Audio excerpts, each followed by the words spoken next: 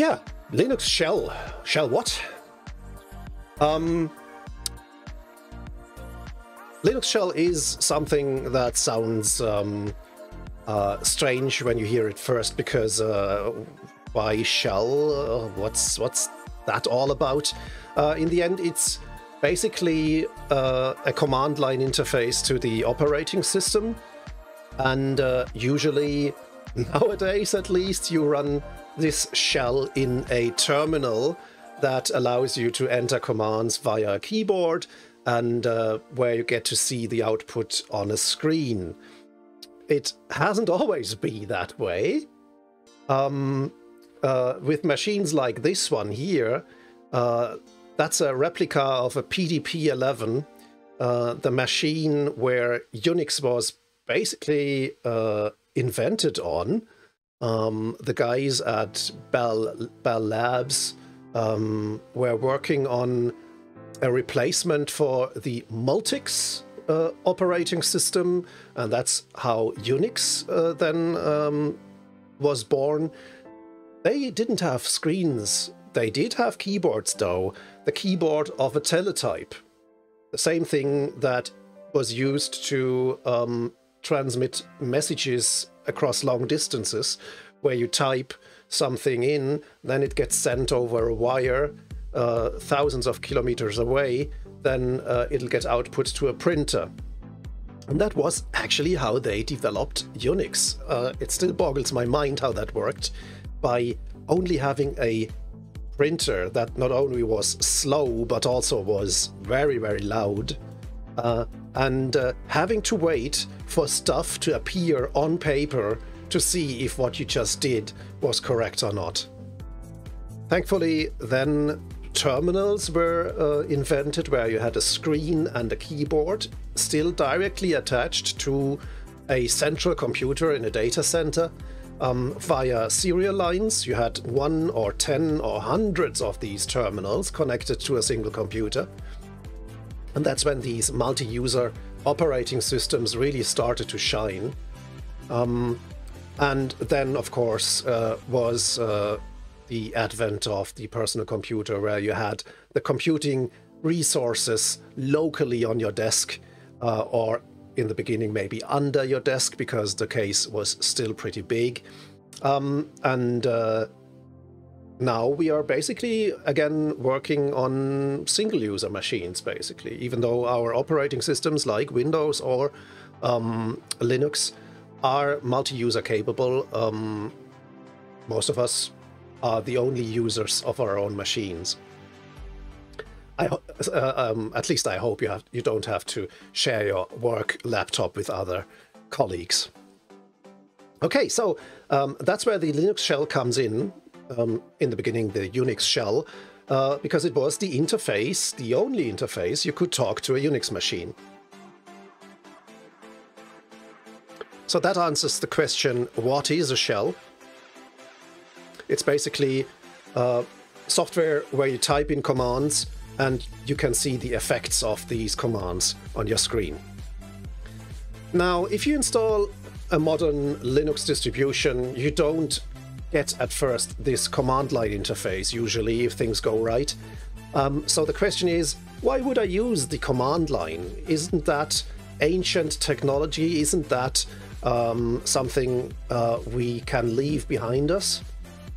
Well, yes and no. Of course, you can use a Linux operating system with the graphical user interface, with GNOME or KDE, or as I do with a tiling window manager like i3. But still, people like me and many developers mostly have terminal windows on their window manager or desktop environment, and that's because the command line is the most direct interface you can have to your operating system.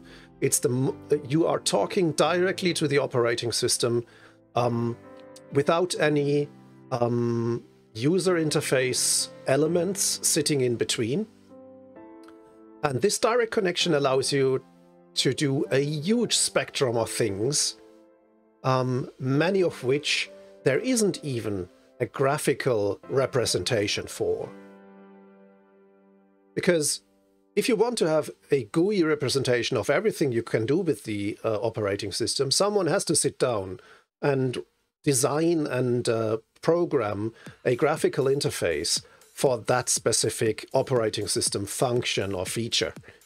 And there aren't as many graphical interfaces, and there won't be ever 100% coverage of all the things you can do with your operating system and inside your operating system.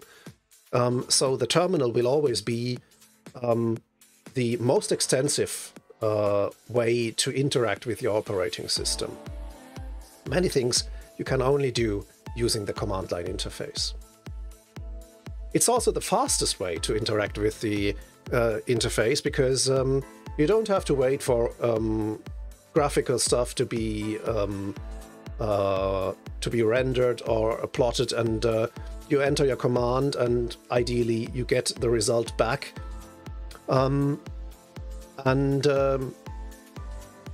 It's pretty fast. It's a pretty fast feedback loop, basically. You enter a command, you get the results, and then you take these results and go on working with these results, creating more results, and so on. So when you are at the point where you are familiar or even versed in command line usage, you will be very, very efficient. And I can only encourage you to get deeper into these things, because it'll enable you to be more efficient and better able to orchestrate the stuff that's running on your computer. And I hope that I'll be able to demonstrate that to you during this workshop. There isn't only one shell. Over time, there have been many shell applications that were developed. The first one being the Thompson shell, developed by Ken Thompson, one of the fathers of Unix. So his shell was the first command line interface that he ever developed. And of course, there were even shell-like applications before that, not on Unix, because Unix was still version 1, but on Multics, the previous operating system that I already mentioned. And in particular, there was an application demonstrated, at least for Multics. I'm not sure how distributed it was. That was called RunCom. And if you happen upon files that end with RC on your Linux system, like, for example, a file called netrc, that's still a remainder of this RunCom application that was developed for Multics. Then we had other versions of shells like the Mashy shell, and the first one that was really, really popular was the Bourne shell that came with Unix v7, the latest Unix version available for the PDP-11, by the way. And I actually have a version of Unix v7 running on this machine, even though it's just a replica based on a Raspberry Pi. I can run Unix v7 on that and would be able to demonstrate the original Bourne shell. With BSD Unix, there was also kind of a competition operating system to the Bell Labs Unix. And on BSD, we got the C shell that was, as the name implies, tightly related to the C programming language. C shell was developed by Bill Joy, who is also one of the giants in Unix, in the Unix world.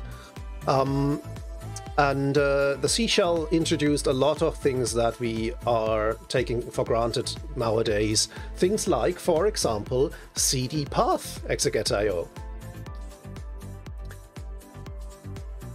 Then there was the Korn shell that was mostly available on commercial Unix systems. I still remember having to deal with a Korn shell on some customer system. I don't remember if it was an IBM AIX or something different. And then we have the shells that are common on modern Linux system, most importantly the Born Again shell, short bash, the Z shell, and the fish shell, or Phi shell? I have no idea how that's pronounced. So yeah, if you are talking to a Linux system nowadays, you'll probably be using one of the latter 3 versions. Again, I've been talking for quite a while now. If you have any questions, if you'd like to share anything, if I'm skipping over anything or missing anything, please pop into chat.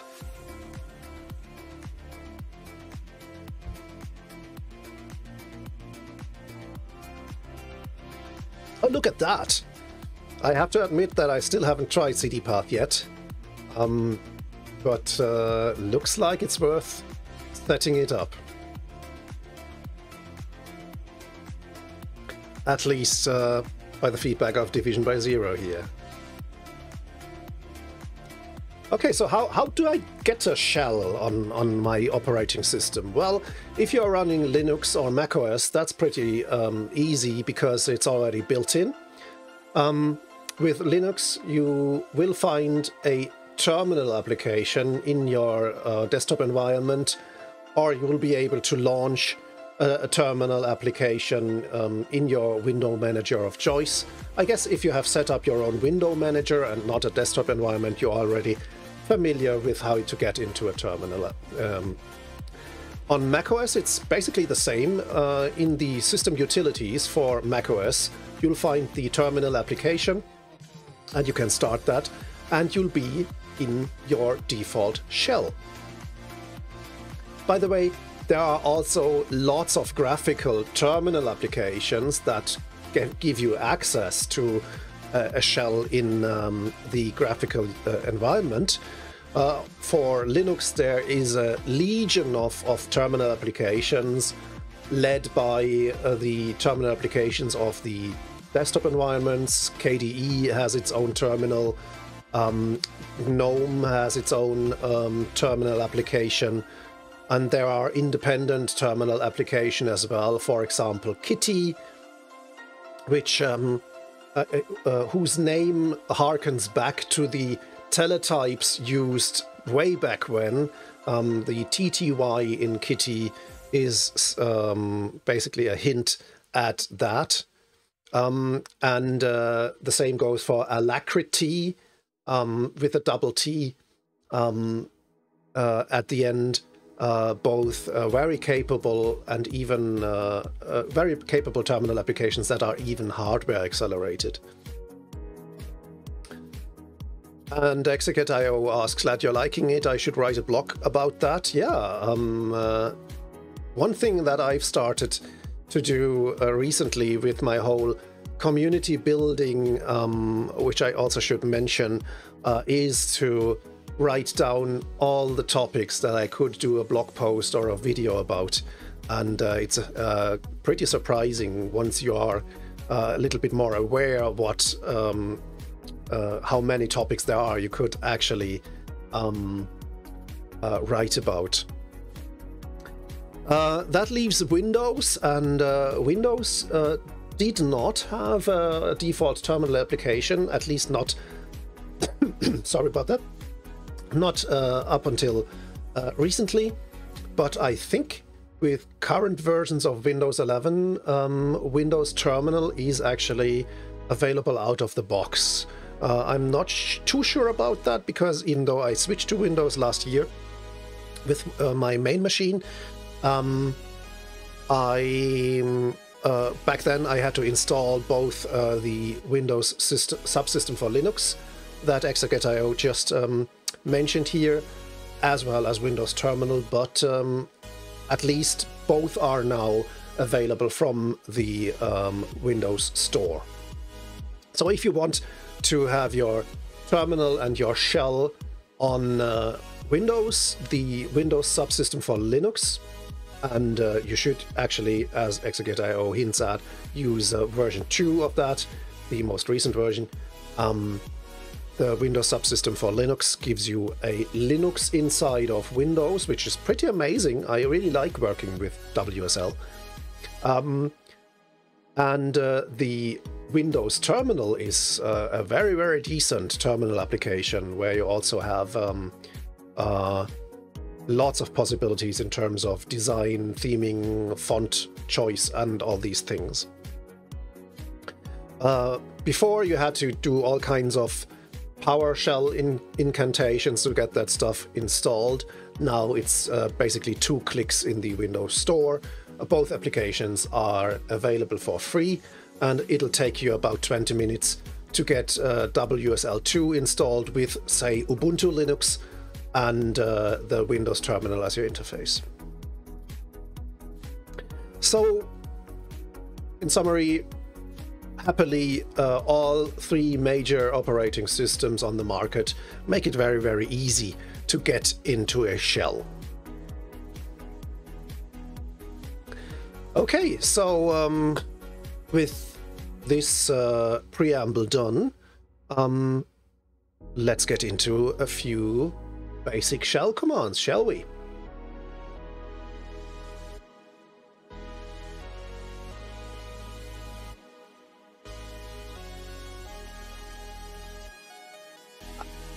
Coffee.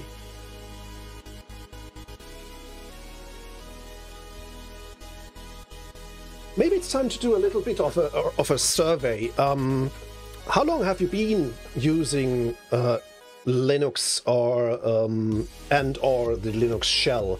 Are you would you consider yourself a novice, an intermediate user, or more of an advanced or even expert user?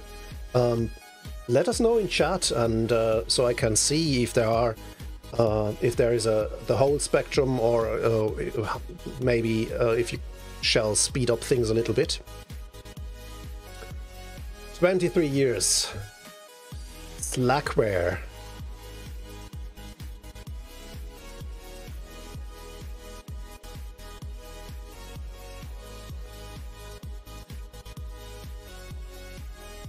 As I said, I've been using Linux since 1993, and back then the terminal and shell was the only way to, well, mostly the main way to talk to Linux. There were already early window managers, nowhere near a desktop environment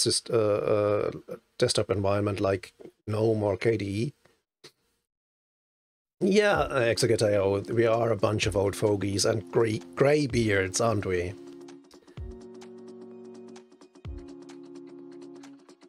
All right, so the first shell command we're going to encounter is cat, and I just recently did a YouTube video on that just to flex my video production muscles, because they need a lot of flexing, to be honest.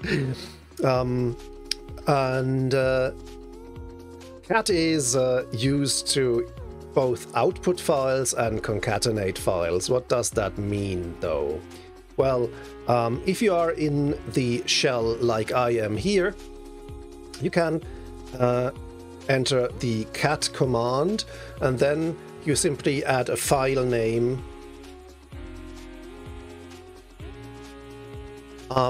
behind it as an argument, and then it'll be displayed in your terminal. Arguments are very important. Arguments are basically details you want to give the respective command to work with. So in this case, I am calling the cat command and ask it to output the example.txt file.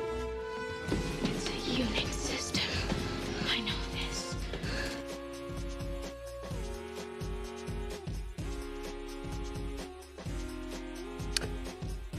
Where did my...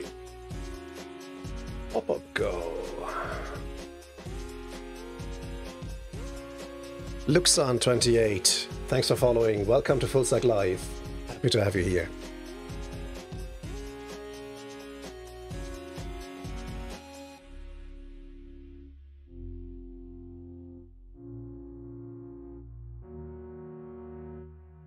Yeah, Slackware 15 just came out. However, it had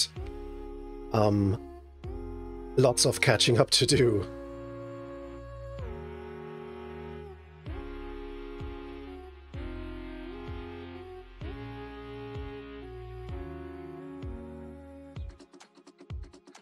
Okay, so Cat, yeah. If you add multiple files to the command incantation, so if you mention multiple files in your arguments, for example, if I say cat workshop.txt and then example.txt,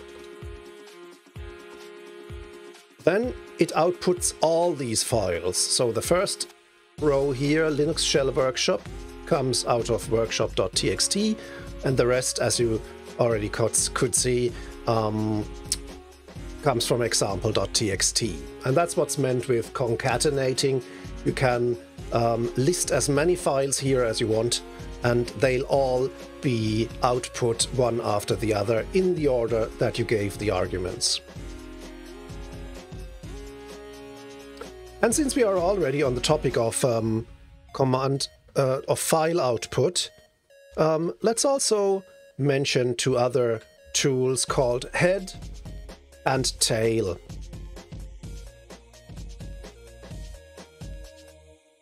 Other than cat, head and tail will only display the first few lines or the last few lines of a file, respectively. By default, it's 10 lines. So you can, for example, say head example.txt, and you'll only get the first 10 lines of this file. And if I do tail example.txt, then I'll get the final 10 lines of the file.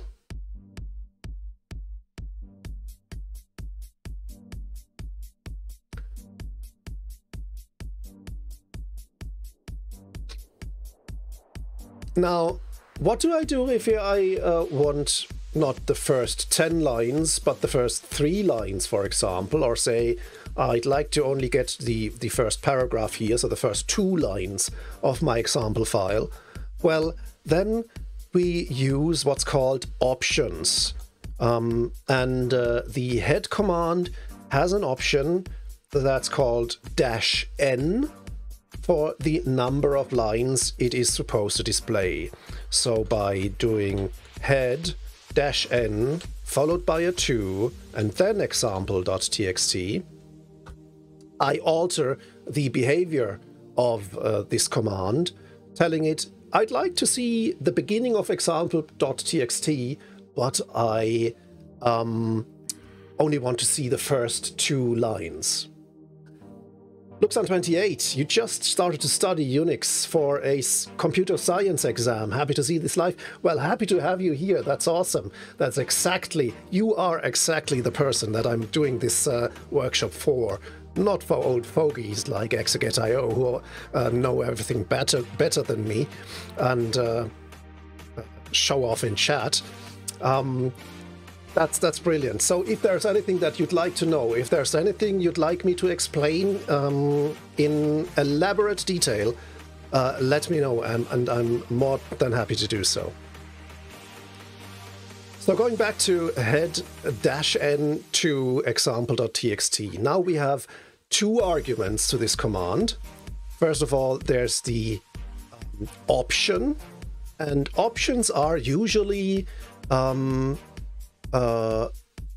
you can tell that it's an option because it starts with a dash. And this option has also its own argument in the form of this 2. And then we have the second argument with the file name,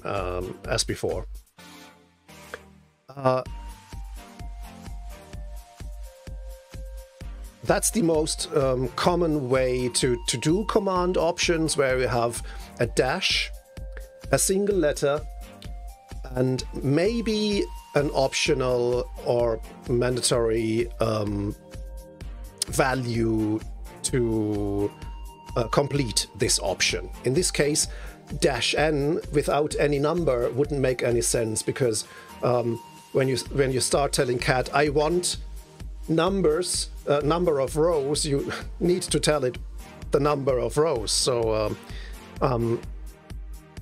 we need to have that. When we do head -n10 example.txt, we get the default behavior of the command, and I could, of course, just have left out the -n option completely. There's also a second very common way of adding options to a command, and that's more for readability reasons. Oftentimes, commands even have two ways to choose the same option.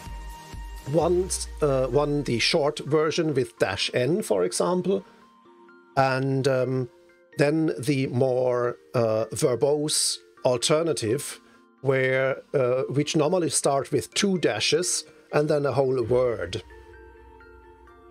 So there might be even an option that is a little bit more expressive than -n, where you basically have to remember what -n even means. And maybe a more verbose version would help to understand things better. But how do we know what options we actually have? Let me just do something here. Yep.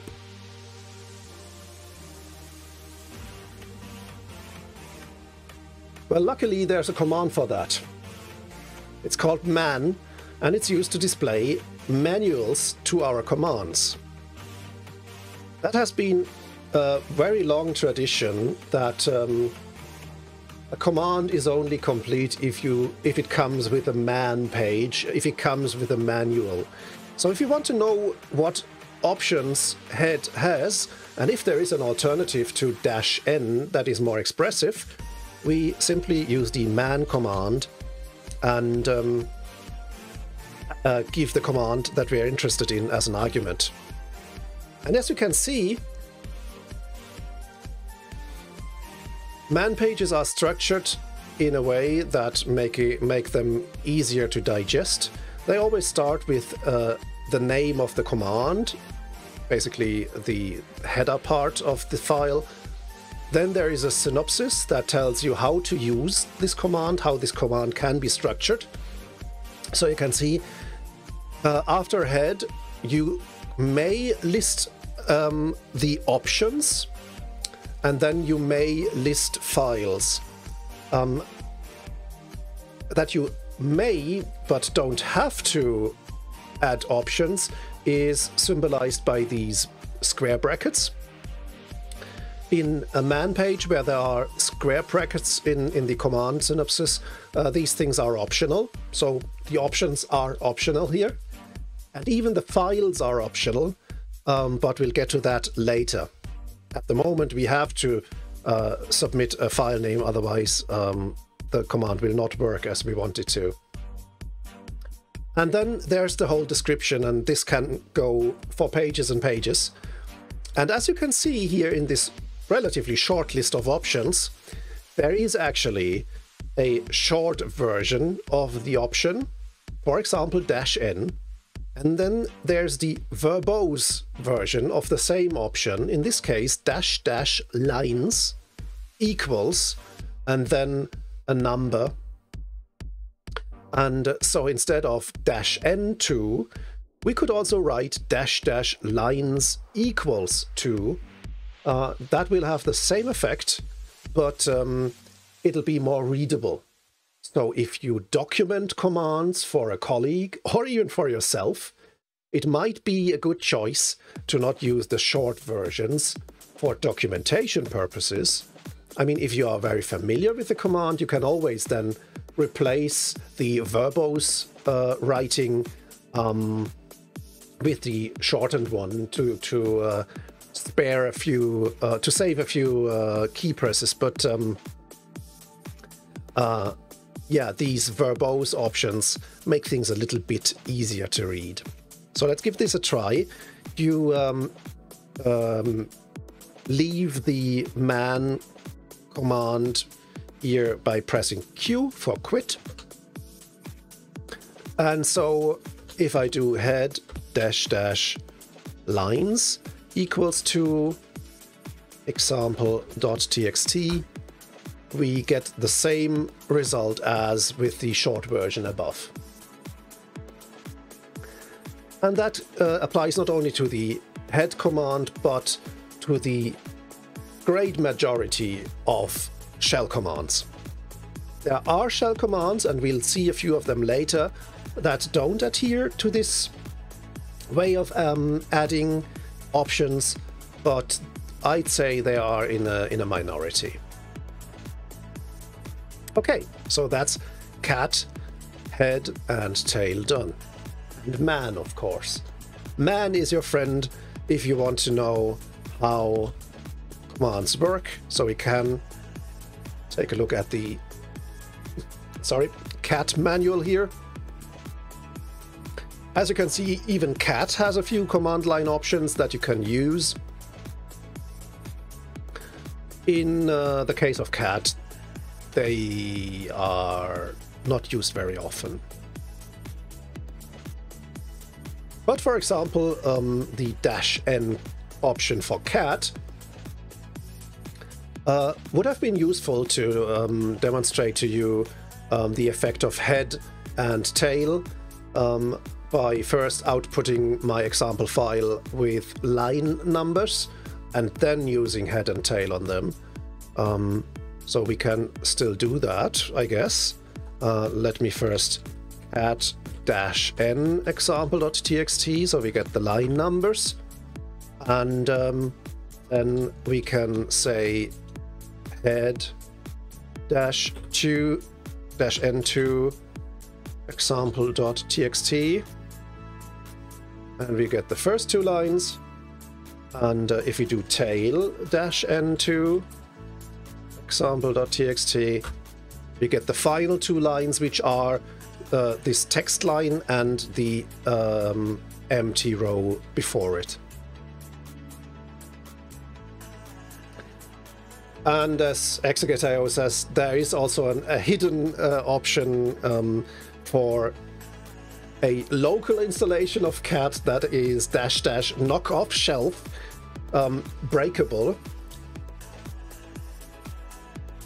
As someone who's visited by the neighbor cat for more hours in the day than she's back at their owners, I can confirm. But as we all knew, as we all learned from my cat and bat video, cat doesn't even come from the feline animal. It comes from concatenate. Alrighty, what's next? Who am I? If you are ever in an identity crisis, Who Am I will help you to know who you are. In this case, it's GWiz. That's my username on my systems here. And Who Am I simply outputs your username. Let's take a look if Who Am I also has additional options. In this case, it doesn't really. There's a help option. It doesn't even have a shortened way. Sometimes --help has the short version of -h, but it even doesn't, and it only displays the help and exits, and then there's the --version option that tells you which version of Whoami you are using. But yeah, as you can see, there are also commands that are very, very simple that don't even have significant options here. Exeget, thank you for posting the link to my YouTube video. I really appreciate your help. Whoami is like OSS ID. You mean Mac OSS ID? Not exactly. But since we are already talking about it, I actually don't think I have ID in my list of commands, and I should add that. Where are my notes? Let me see. How do I do this? Do I write it to my notes? Yeah, why not? Notes. Add ID command. So yeah, let's. This is a good place to take a look at ID. ID gives you a lot of information, and we'll discuss many of these details a while later. In this case, the first two options might be the ones that I'd like to mention here. ID tells you your user ID with the associated username and your group ID. Let's stick with the user ID though, just to keep things simple at the beginning. So here it tells you your user ID, which in my case is 1000. That's always a numeric value, and in parentheses it outputs my username as well, which is identical to the output of Whoami. Compared to Whoami, ID is a lot more useful, not only because it gives you all kinds of details here, which we won't discuss at this point, but also because ID has useful command line options where you can select specific information that you want to have. So if you're only interested in your user ID and not the whole other stuff, then you can simply call it with ID-U or --user, and you'll only get your user ID. And getting this value alone is oftentimes helpful, especially when you do command line scripting, which is a topic that we are going to cover later in this workshop.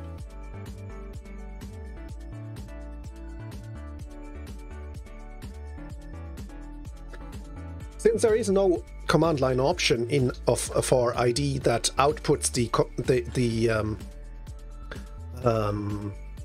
the user name. Oh yes, there is -n gives you the name.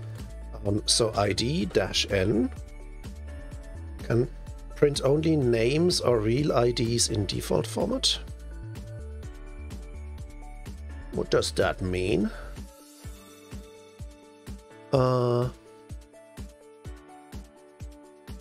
Okay, so I have to add two command line options, namely, I'm interested in the user, but not the user ID, but the username.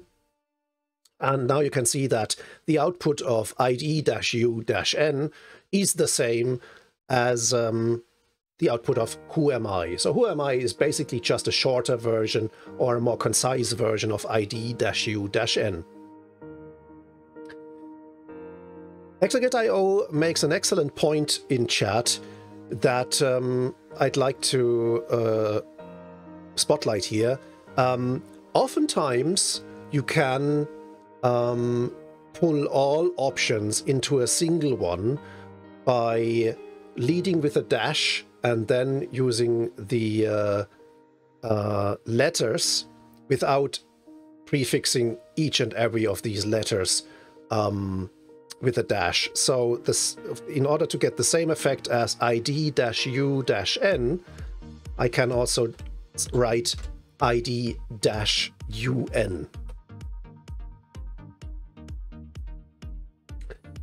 That's something that doesn't apply to all terminal commands, unfortunately. Our shell environment and all these commands aren't consistent to 100%. But it's worth a try if it's possible to contract your command line options basically to a single multi-option. Why isn't this stuff consistent? Well, history, time. Linux is about 30 years old. Yeah, isn't it exactly 30 years old this year or last year? Last year, go.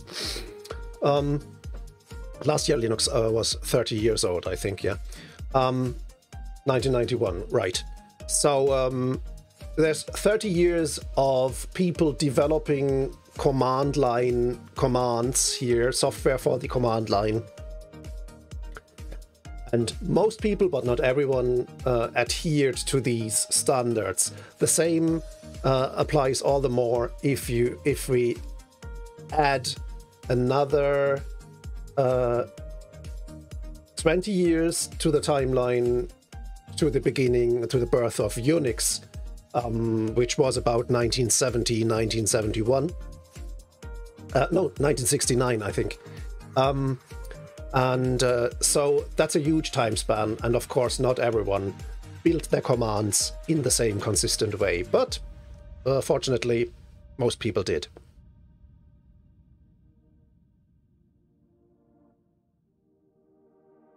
Okay, so that's who am I and ID.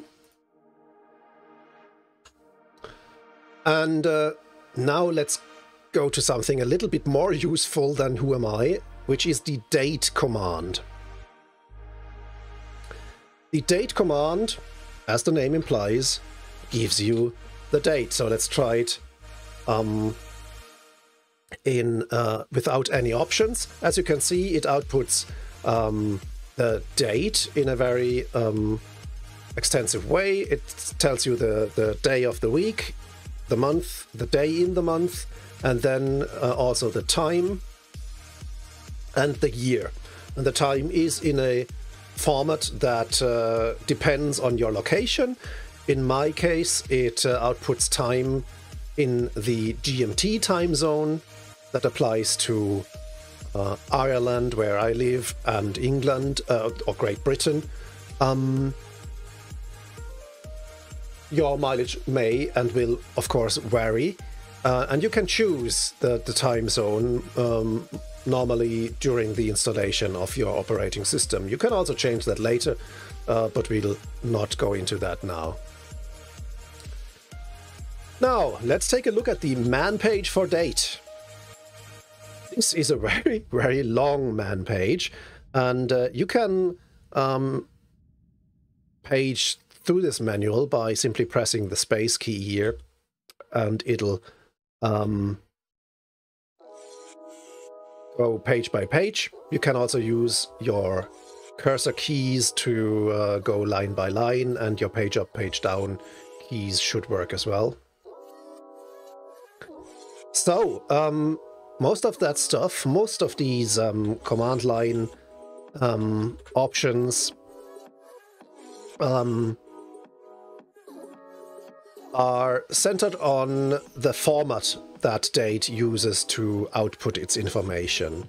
For example, if I want to see the current time in the most useful time zone there is, which is the Universal Coordinated Time zone, UTC, I can say date-u,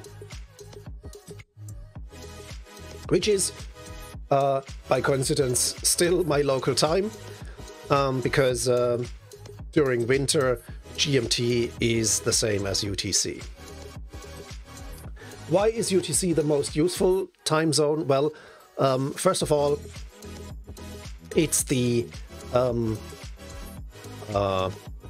what you would call it, it's a standard time zone where in which time is measured, I think. And second, it doesn't have any daylight savings time jumps. And that's why I would recommend running systems where time has to be really reliable. For example, any kind of server in the UTC time zone, or at least run the system clock of this server in UTC, so it'll never skip forward or backwards by an hour at arbitrary times during the year.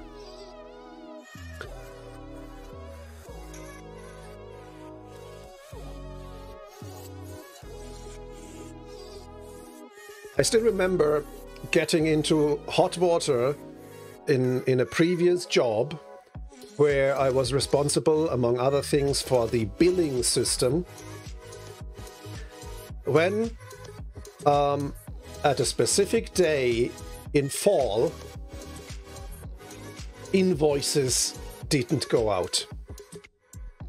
We had to send invoices every day, and we had automated that using a cron job that ran at night. And the system worked many hours to send out invoices.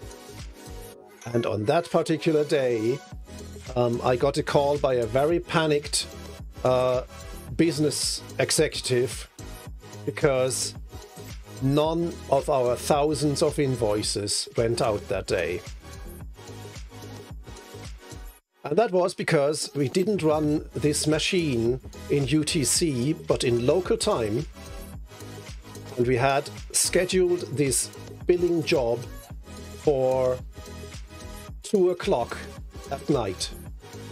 And that's exactly when daylight savings time kicked in, and the clock of this machine jumped from... No, wait. It was even... the problem was even worse. We sent out all invoices twice. Because in fall back, spring forward, fall back, you get to see 2 a.m. twice.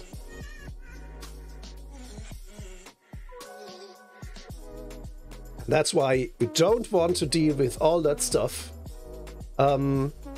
by running your system clocks in UTC. You can still display your time in whatever time zone you like, and your operating system is clever enough to do the necessary calculations, but do not run your system clock in anything else than UTC. Unfortunately, Windows still doesn't allow you to do that, but Linux does. So if you're running a Linux machine, it's really smart to run the system clock in UTC and just keep it running and running and running, and make it the task of the operating system to translate that into your local time zone. Well, if the date format that I'd like to see is different from what I get by default, I can do so, and there is a command line option.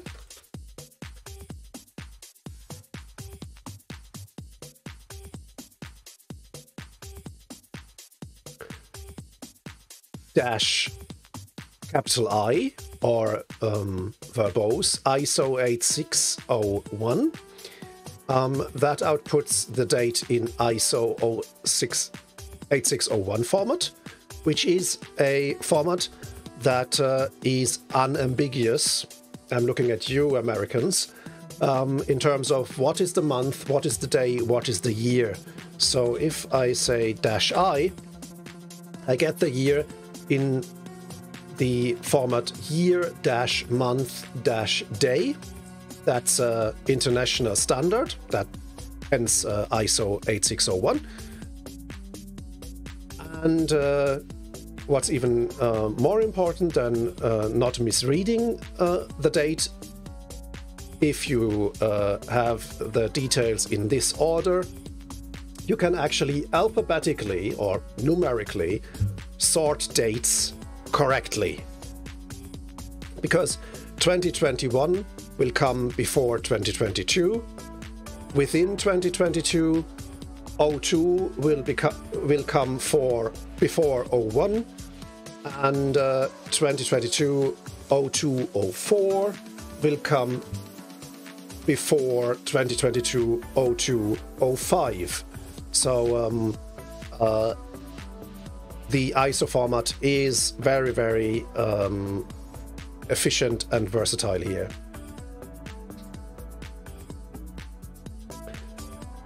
If you want to have your own custom format, Date can do that as well.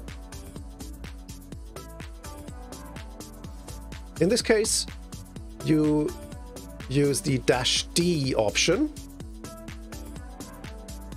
followed by a string, followed by a series of letters and symbols that define what you want to see where.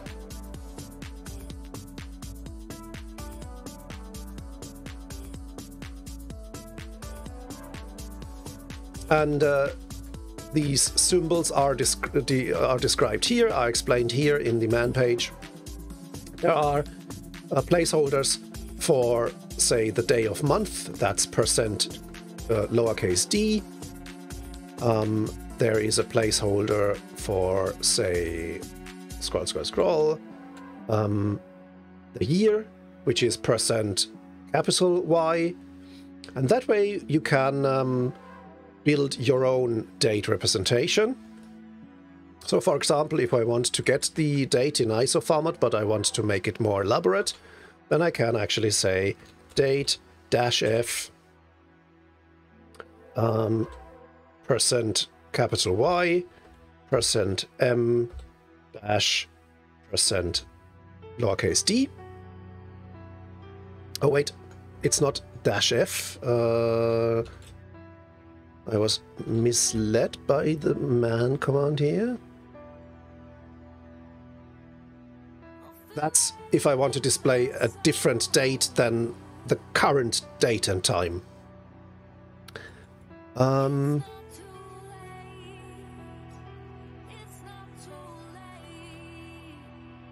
I know which option to use, and that's not that's not explained in this list of options. It's actually explained up here in the synopsis.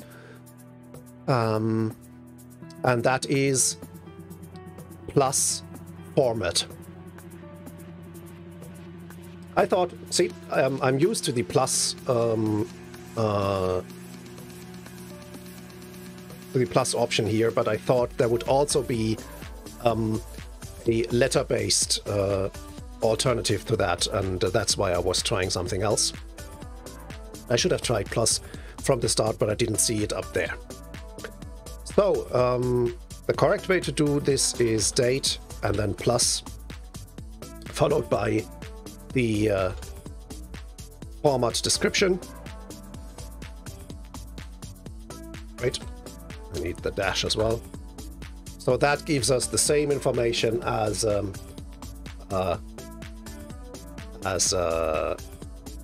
dash capital I option does, but of course we can change things by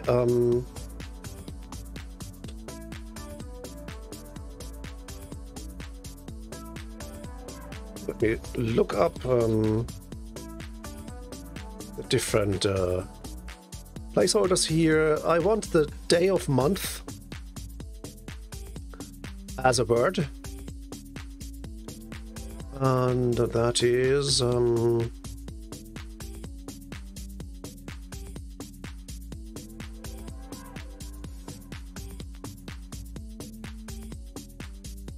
where is it?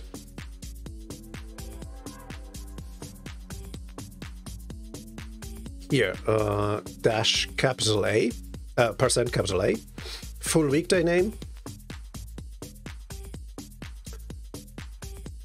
and %B is the full month name.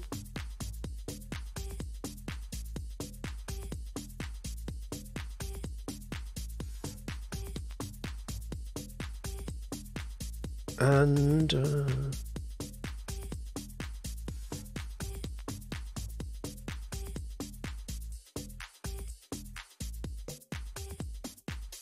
just for the fun of it, let's use %J here, the day of the year.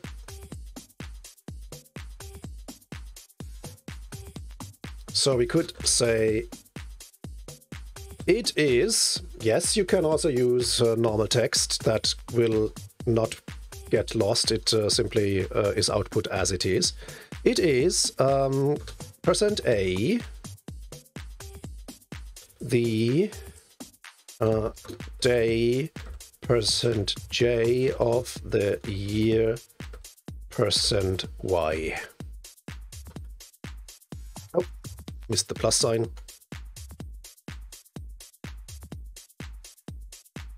And now we are running into a different issue, and that's a good point to give you a little bit more insight into how arguments work.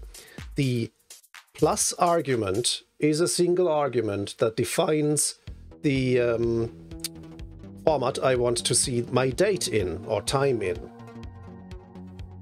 And arguments on a command line are separated by spaces, white space. So in this case, I've not given date one argument, I actually gave it plus it as the first argument, followed by 1, 2, 3, 4, 5, 6, 7, 8 other arguments. And that's why date complains, well, I could follow until plus it, but then you gave me a second argument of is or is, and I don't know what that is. Which means, somehow, even though there are spaces in this argument, we need to tell the shell that it's a single argument. And the best way to do that is to enclose everything in single quotes. By enclosing this whole thing in single quotes, the spaces in between do not indicate another option. They are part of the first argument here. And now we get what I wanted to get. It is Friday, day 35 of the year 2022. God, we are already in day 35 of this year. It's basically 10% of the year already done.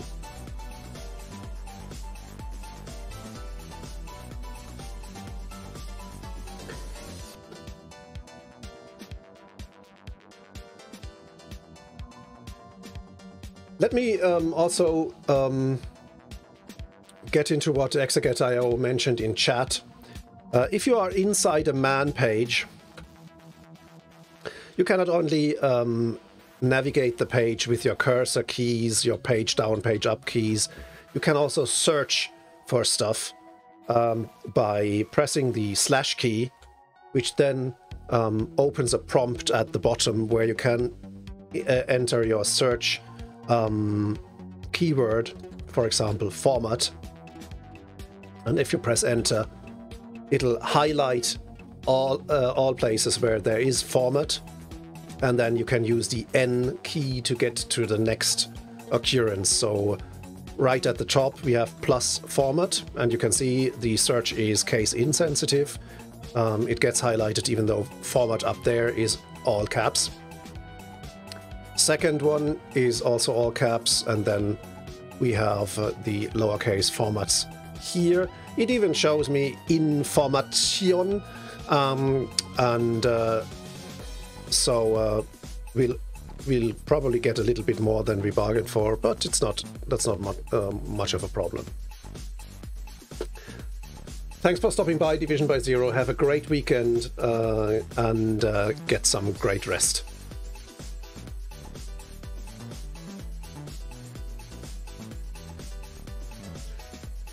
Okay, let me make a note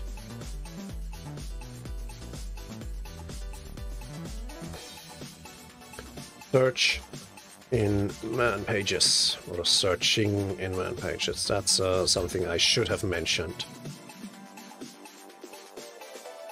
Okay.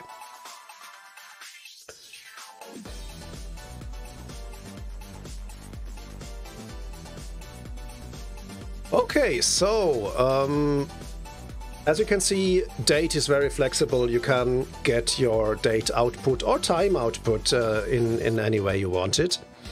You can get your time output in 12-hour format with AM and PM, or you can get the 24-hour format, whatever you like.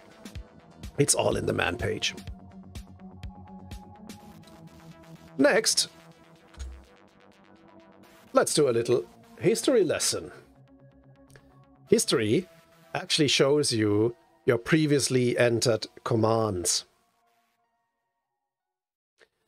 I'm actually not sure what my command line history is going to display, so I'm not going to demonstrate that. I should have cleared my history. But yeah, if you want to see what commands that you entered earlier, you can use the history command to get insight into that.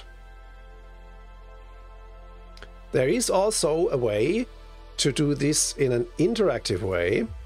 Most shells offer an interactive search similar to the search that I showed you in the man command earlier. But that is going to have the same effect as before. Well, let me actually take a look at the history command. And that's not the right command here.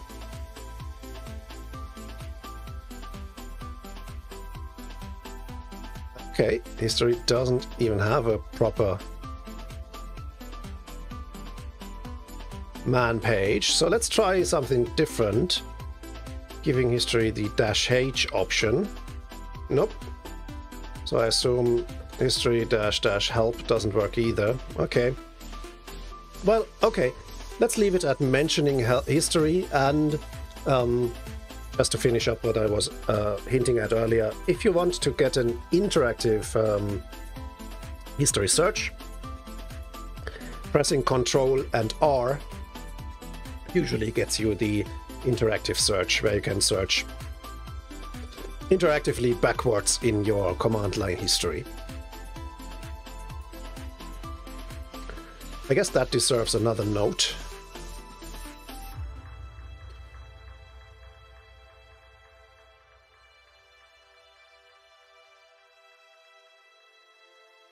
Well, let's call it command history.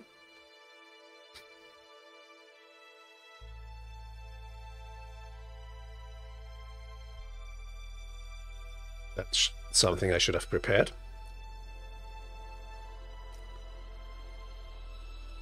Okay, I wish there was a clear command for my history so I could demonstrate it. There might even be one, but I'm not aware that there is one. If I'm missing something, please let me know in chat. Other than deleting my history file, I don't think there's a way to clear my history. But there's at least the clear command that clears the screen in your terminal. So as you can see, my terminal is now full of stuff, and by entering clear, it all goes away.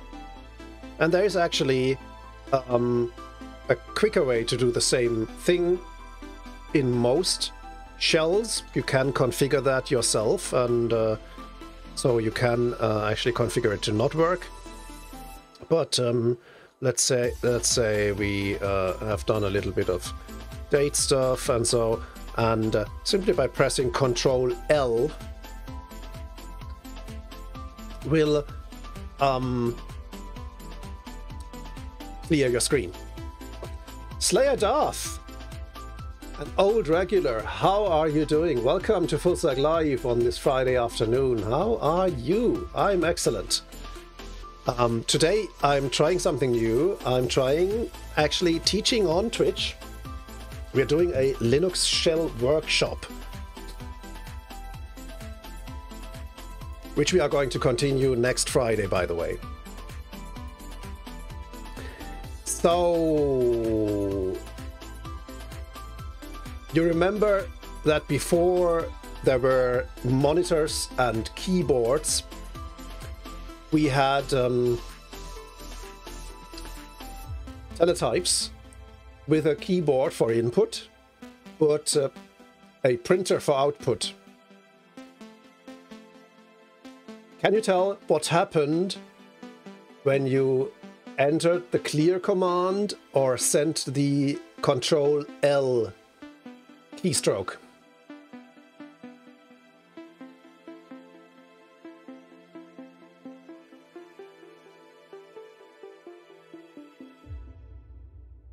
That was a page feed, which means the printer would have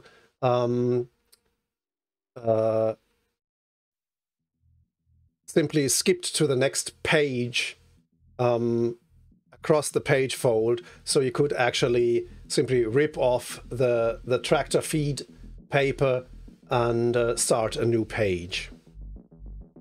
And that's exactly why it's Control L,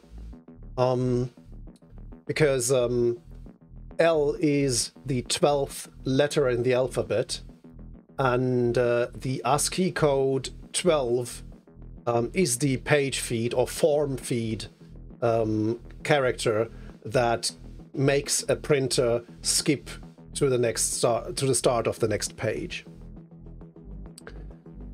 So just to give you a little bit of historic insight why it's Control L of all keystrokes. Slayerdath said in chat, I know a lot of shell commands, but awk is a mystery to me. Well, you are lucky. We are going to talk about awk. Awk actually got me one of my nicknames during my career.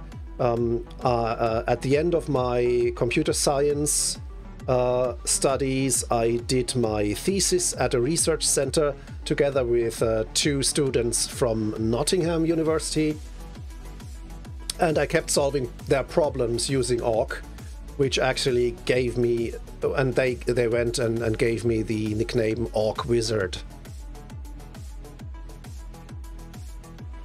And yes, Slayerdath, back in the days of teletypes, that was when you had to send a form feed character for the printer to actually advance to the start of the next page. And Exegete.io ask, so if you scroll your mouse, you'll still see the history? That's possible. It'll depend on how your shell and mouse are integrated. There's a little bit of configuration you have to do in order to decide, do I want to use my scroll wheel to scroll through my command history, or do I want it to scroll the actual terminal window and get back to older output? You can configure it either way. Luxon28 said, wow, another world. Yes, those were the days. I'm not old enough to have worked with teletypes, but let me tell you, these things are effing loud. Not only are they really, really slow, and it must be very tedious to get your output on paper, having to wait for everything to print, but also the noise that these things made printing out your stuff. I don't imagine that people wear headphones or ear protection, so I don't think it was a very ergonomic workplace either. Slayerdath said, I think there's some history behind why HJKL is used for navigation in Vim 2. Yes, that is correct. That is because, and side note, don't get me into computer history, you'll hold up the whole course. Get me into history, because I'm all too happy to talk about these historic things, because as this thing here indicates, I'm very into historic computing. So what's the reason why HJKL is used for navigation in Vim? And we'll cover Vim another time, but since we are talking about it, that's because in the beginning, in the early days, keyboards didn't have a standard layout. Every vendor had their own layout. They were probably similar. I don't think anyone used something like an alphabetic order of keys or something. But some keyboards had more keys than others. The terminal on which Vim was developed in the early 70s, or VI, the predecessor, the grandfather of all Vim editors, was developed on a terminal where your right hand rested on the H, J, K, and L keys as their home row, not as today on the J, K, L, and semicolon keys. At least on the ANSI keyboard, it's J, K, L, and Ö for Germans, for example.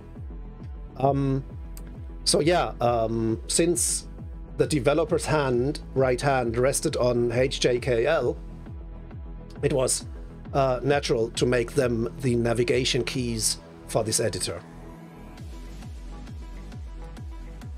Exegeta wrote, sorry, I meant, can you scroll up and see the output before hitting Control L? Can I scroll up and see the output before hitting Control L? Well, in my case, my mouse wheel scrolls the terminal, apparently. Yeah. So I can't really tell. Oh, you mean, can I scroll up and see what has been output before I pressed Control L? Only in a very limited way, apparently. Control L basically breaks the flow of output. So let's see, if I do cat example.com, not example.com, example.txt, and let's do it another time just to fill the screen. And a third time. Now the terminal has scrolled and I can use my mouse wheel to scroll up. Okay. Now I press Control L. I could as well enter the clear command. And if I scroll now, I can't get back to that output. No, nothing works. So somehow yes, I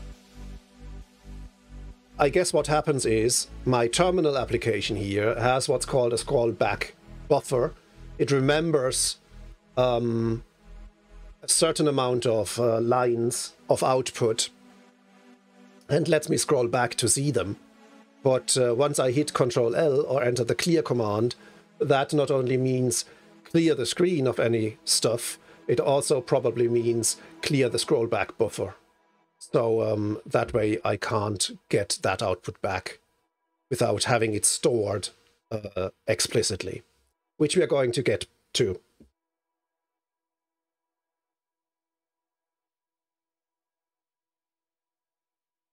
Thanks for the compliments, Leodarth. Yes, applications, terminal multiplexers like Screen or Tmux, which we are also going to talk about at the end of this workshop, also have a scrollback buffer, which is a little bit more capable than the normal terminal scrollback buffer. And you can configure them to have 1,000 lines of scrollback buffer or 10,000 lines, whatever you like. Okay, so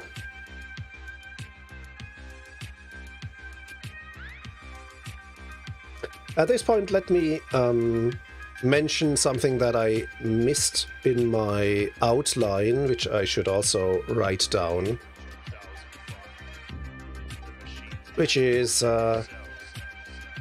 navigating the command line and history. In other words, pointing out the fact that you can press cursor up to get previously entered commands. So I'm going up in my command line history, which is pretty safe since I've entered a lot of commands during this workshop. So I'm going back in my command line history here, or I can use cursor down to get back to the present. And once I've entered something, I can also use my cursor keys to make alterations. For example, I could prefix this file name with my workshop.txt file name, and then press enter to execute this command, this modified command. So cursor up and down guide you through your command line history, and cursor left and right allow you to place the cursor in the current command to make modifications. And I guess that's something that I should actually have a slide for.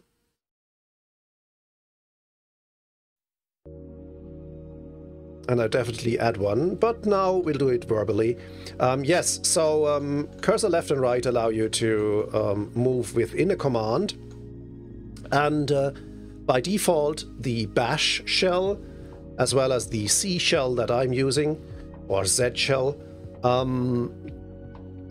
also have keystrokes that get me to the beginning of the line, which in this case is Control A, and to the end of the line, which is Control E.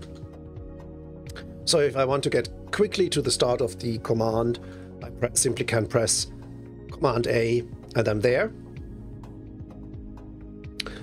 And with Command E, I get to the end. Then there is Command W to delete a whole word. If I don't want to delete this letter by letter with the backspace key, I can simply press Control W to delete the whole word. And delete Control W again will also delete this one. And now I can enter example.txt alone again. And one more useful keystroke is if I don't want to delete backwards, as the backspace key does. For example, if I'm here on the period, I can delete the E by pressing backspace. But if I want to delete the letter on the cursor, the periods, then I can use the Control D keystroke. Control D does what the delete key usually does in a word processor. So just to summarize, Control up and down, navigate through the history. As I mentioned before, Control R also lets you search within the history. If you want to edit your command, you can use cursor left and right to position the cursor. You can press Control A to get to the beginning of the command, Control E to get to the end of the command, and you can use either backspace or Control D to delete stuff within the command letter by letter, or if you want to delete the whole word ahead of the cursor, you can use Control W. These are the most important keystrokes when editing your command line.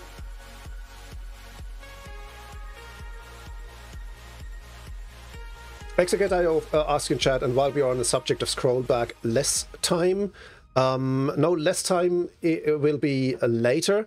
Actually, probably not today, since it's 5:30 here, and I only have about half an hour left. And the next section is going to be related to the file system. Before I get into that, I need to take a short break, repair my voice, and maybe do a little bit of stretching. I'll be right back.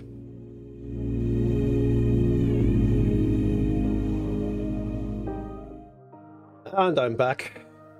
Just refilled my glass. Unfortunately, it's not actually Bulmers.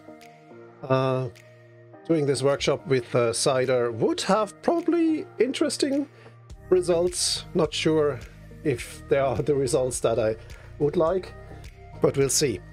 It's just water. Hey Quick Draw, how you doing?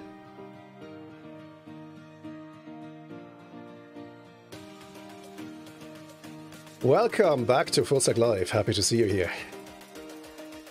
All right, let's get to the final lap of today's Linux Shell workshop. And we're talking about the file system. In order to explain all the commands that deal with the file system, we'll probably have to talk about how the file system on Linux works, at least from a superficial point of view. Yes, Quick Draw, we're talking about coding, or in this case teaching, while intoxicated. It's not illegal, and it makes for funny results, but I'm not sure if it's good form. So, file system. Well, everyone here, I guess, is familiar with how a file system basically looks like. It's usually a tree, a hierarchical structure of folders, also known as directories, and these folders or directories then contain our files. So in this example here, I have the root directory symbolized by the /, and under this root directory we see 4 subdirectories: etc, usr, home, and var, which can then in turn also contain other subdirectories, and that way this tree branches out and out and out. For example, var might contain the directory log, or home might actually contain the home directories of our users. Oh, sorry about that. Thanks for the hint. I should have switched screens. So as let's recap. We have the root directory symbolized by the / up here. Under this root directory, we have directories like etc, usr, home, and var, and they in turn can contain directories like log under var here, or we have the home directories of our system users, in this case Alice and Bob, and Bob might again have subdirectories in his home directory called documents and pictures. That's how we are used to file systems in any case, regardless if we are using Linux or Windows or macOS or anything else.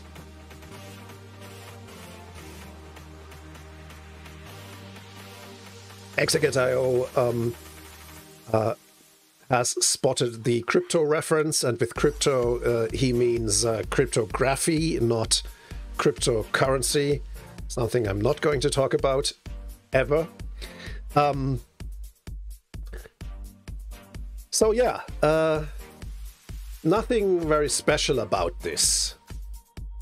And if I say it's a directory tree, why? Well, you'd have to rotate the diagram here by 180 degrees, turn it on its head, and then you'll have the root at the bottom and branching out, going upwards, and then we'd have you could see better how this analogy works. But yeah, we computer scientists talk about trees even if they are upside down. Okay. However, of course, things aren't always that simple. For example, we might have different storage media. What happens if I plug in a USB stick? What if I connect some kind of a network storage system like the one I have back here? My little network attached storage. How does that work? And that's where differences come up between the different operating systems. DOS, Microsoft DOS and Windows chose the representation that each separate storage media gets its own drive name. In the beginning we had A for the first floppy disk. If you had more money to spend, you had A and B with 2 floppy disks, which made copying stuff much easier. When the IBM XT came with a built-in hard disk of all things, we also got the drive letter C for the hard disk. And if you were very fortunate and rich, you could even have a D drive with another hard disk. Imagine that. And to this day, Microsoft uses drive letters. You might even have the whole alphabet at your disposal. When we had, for example, in the days when personal computer networks came up with things like Novell NetWare, we also had drive letters like X, Y, and Z for network drives. Linux works differently. In Linux, and as it was with Unix before, only has one single file system tree, not multiple ones with the letter A as the root directory of one storage system and the letter C for another, completely disparate trees as they are in Windows. Linux has only one file system tree. And how does this work with our USB stick or network drive? Well, there is one important fact you should know about Linux, and that is everything is a file. Almost everything, but it's a nice moniker. Everything is a file. Which means that even additional storage media is a file in our one and only file system tree. So you might have your main file system on your hard disk. Here it's colored black with your root directory and a few directories below that, among them the media directory. And this media directory now can branch off into different storage media, storage systems. For example, in green you can see a directory named USB32, which might be a 32 gig USB stick.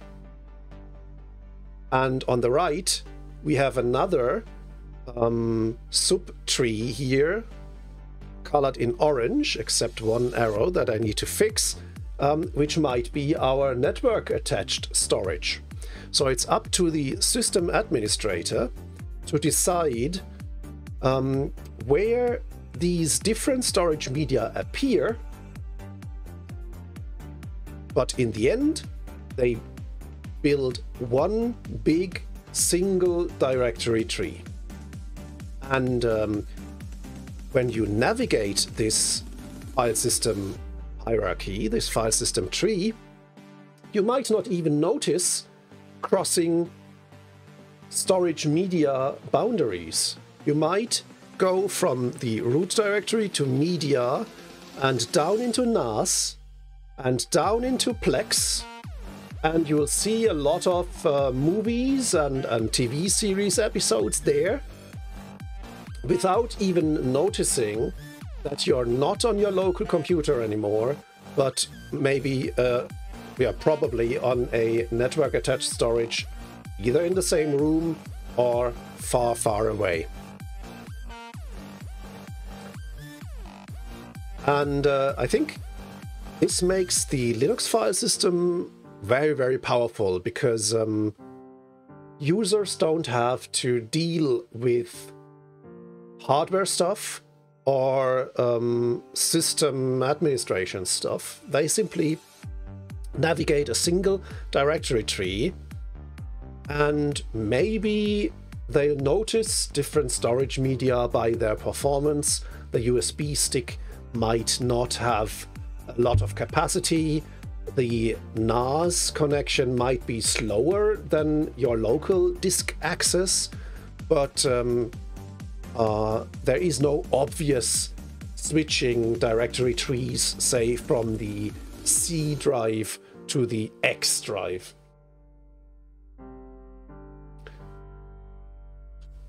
And so we get into our shell commands for file system navigation. First of all, we might want to find out where in this big single file system tree we are. And that's where the pwd command comes in, the print working directory command. And that tells me I'm very deep in my directory tree, because each node I need to traverse is separated by a slash here, starting with the initial slash signifying the root directory.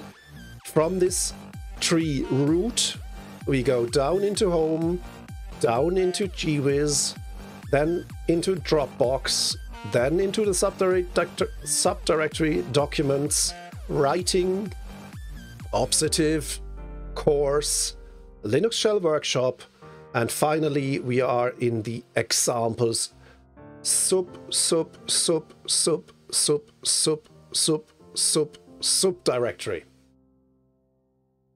Okay, now how do we navigate this tree? By using the cd command. Cd change directory, or change working directory, allows us to navigate our tree. For example, I can go back to my home directory, home GWiz, simply by using the cd command and giving it my target directory as an argument. So I say /home/GWiz, and if I use pwd again, you see I'm in home GWiz. That's a nice shortcut if I did this by accident, or I quickly want to get back to my previous directory. I can simply enter ZD hyphen or dash, and I'll be back where I was. As you can see, now I'm back in the examples directory. And if I do another CD dash, I'm back in my home directory again. So I can jump between these two directories, previous and previous, by using CD dash.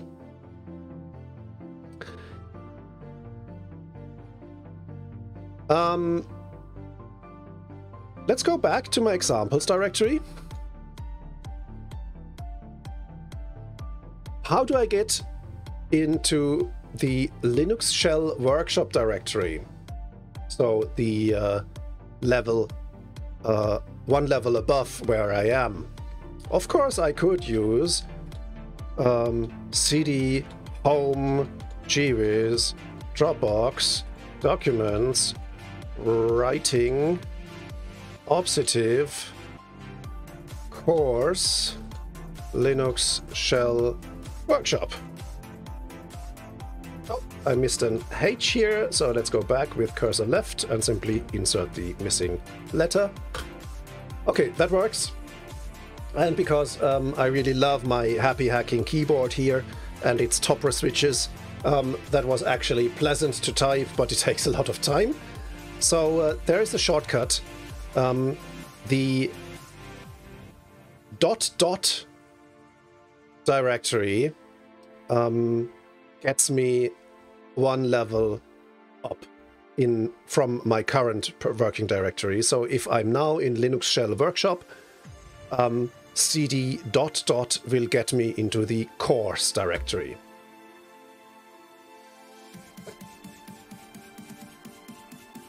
This also works with slashes. So cd ... / ... gets me into the parent directory of my current parent directory, which is going to jump from course up to optative up to writing.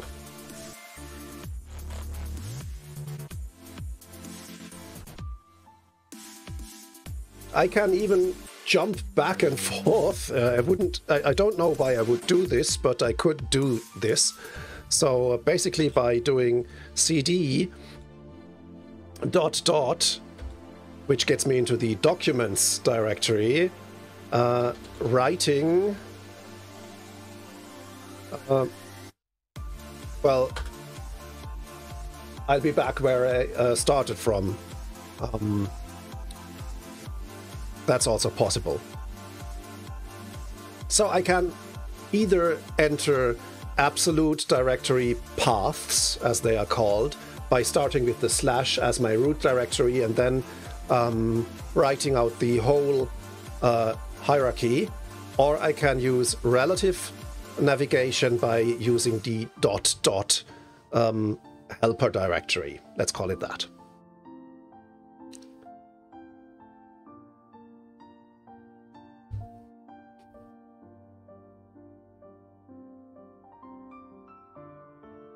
At this point, let me point out another nicety of modern Linux shells. There is what's called tab completion. So if I want to get back to my examples directory, for example, I can actually, from writing, I wanted to go into the optative directory, so I can enter ops and press tab, and the shell will complete as much as it can, as long as it's non-ambiguous.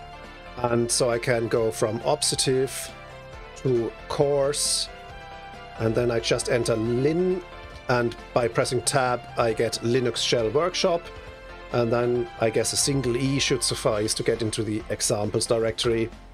So the tab key helps you to get there, and if I wonder if there are more directories, I can even enter, press the tab key without even giving a hint where I want to go.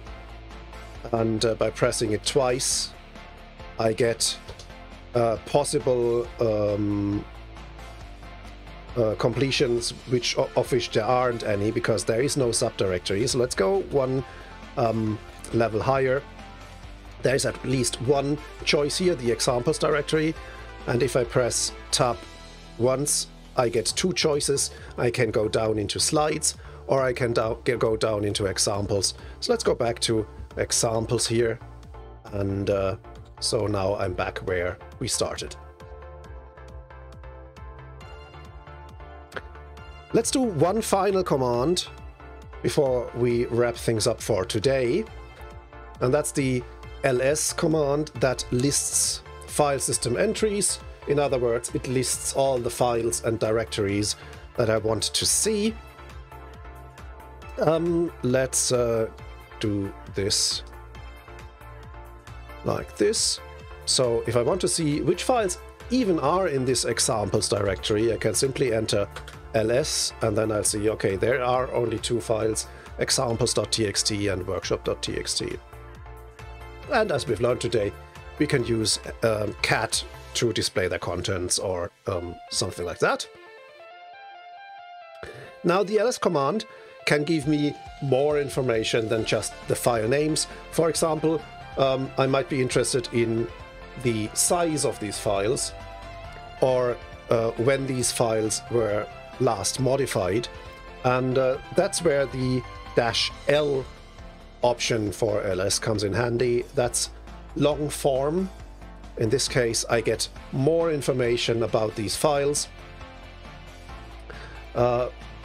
Before the name, we have date information, which actually is the date when these files were modified the last time.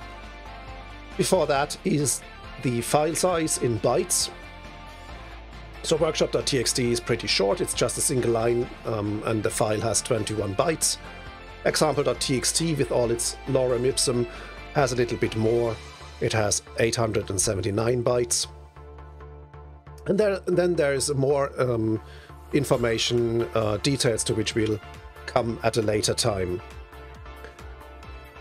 Sometimes, especially when files get bigger, these file sizes in bytes are really hard to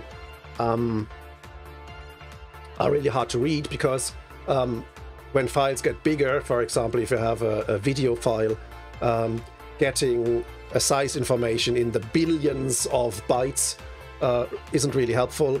So in this case, it's useful to use the -H option for ls, which means make things human readable, which doesn't really change much because we are still in the bytes region. There is nothing else to display, but there's a little change here, as you can see, where before we had total 8, implying that this is kilobytes. There is an actual K here that makes things more explicit here. So for some reason, this whole stuff here takes 8 kilobytes on my file system, even though both of these files are less than 1 kilobyte, but we won't get into this at this time. So, let me see. Maybe if we go into my slides directory, which contains actually the file information for these slides here, maybe here ls-l-h is a little bit more helpful. Yep. So let's use the same command without -h, and you can see here these are in the thousands of bytes, so that's 99,269 bytes, and here we have 115,597 bytes for this PNG file, and ls-l-h gives us this in a more human readable form. That's 97 kilobytes and 113 kilobytes. Why isn't it 99K and 115K? That's because these are actual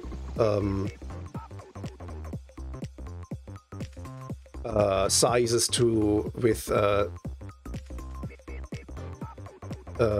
they are not counted as 1,000 bytes are a kilobyte, but 1,024 bytes are 1 kilobyte.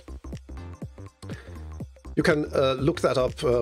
There's a difference between kilobytes and kibibytes, which means one is to the base of 1,000 and the other is to the base of 1,024.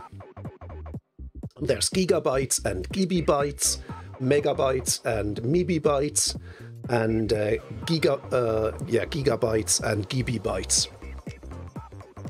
Only slight differences, but that explains why 115,597 turns into 113K. We didn't lose anything here. And as already mentioned, instead of using two separate command line options, we can also compress this by pulling them together into -LH. Same result. Okay, and then of course there are lots of commands that you can use to manage your file system, create directories, create files, delete stuff, move stuff around or copy stuff. But that's for another time, because it's 6 o'clock here and it's time for me to get ready for dinner or even help preparing it. We'll continue this next Friday at the same time, 4 p.m. GMT. Many thanks for watching. If you'd like to continue the conversation in between today and next week, not only will there be probably another live stream, I plan to do another coding live stream on Tuesday, but we'll see if that's going to happen. You can also join my newly created DevOps community over on opsitive.com. You can join for free, and we can continue the conversation there.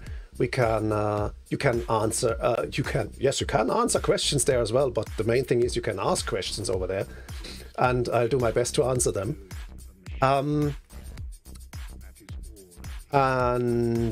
Yeah, so I hope to see you again next Friday. Maybe prepare questions if you get some in the meantime.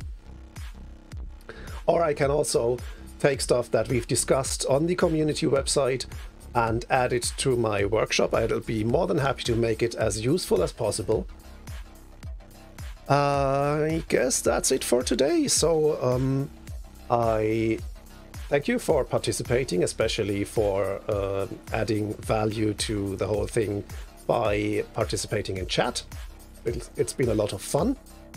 To be honest, I was quite nervous because this is the first time that I'm doing actual teaching, targeted teaching on stream. I hope you enjoyed it and were able to take some value from it. We'll get deeper into Linux shell usage and command line niceness on Friday next week, 4 p.m. GMT. And yeah, until then, take care.